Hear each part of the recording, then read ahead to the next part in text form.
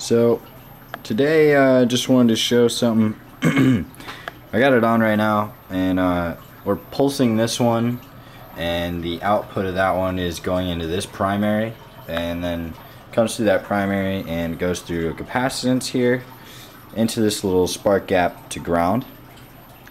So basically this coil is just doing like a little loop with this one. I'm not sure what the total effect of this thing is doing, but we can see that in here. Oh,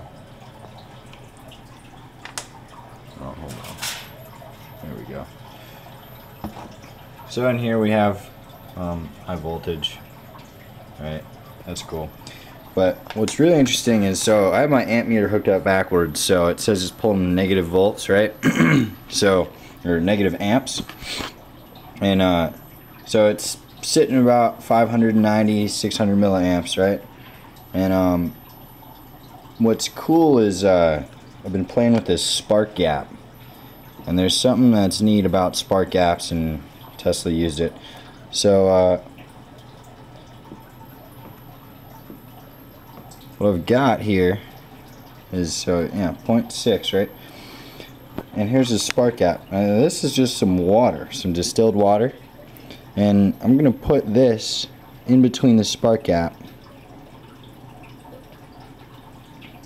I don't know if you can see that very well, but now look, watch this. So our amps, I don't know if you can see the spark at the same time, but when we add water and we get a spark, our amp draw goes down and it goes positive, which essentially means that we are, I'm not really sure, I have no idea what that means, to be honest with you, but I thought it was cool.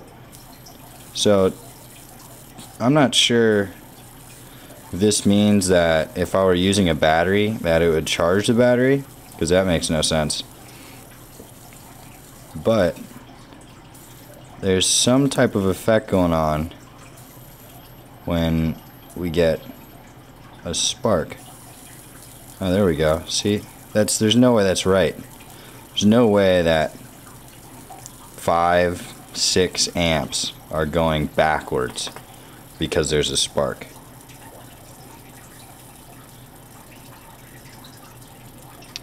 So I don't know what that means.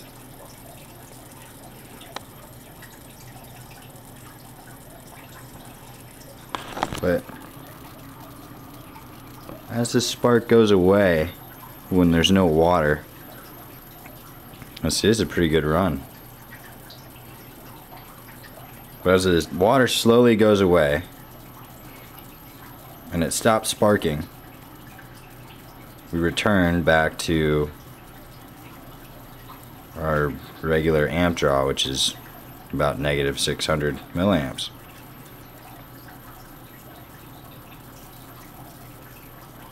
But the spark definitely does something. I'm not sure what, but wow, this is doing great. So I don't know if I'm gonna keep blowing stuff up, but that's what keeps happening. So yeah, thanks for watching. This thing's not actually that hot.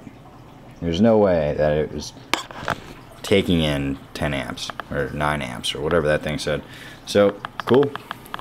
Thanks.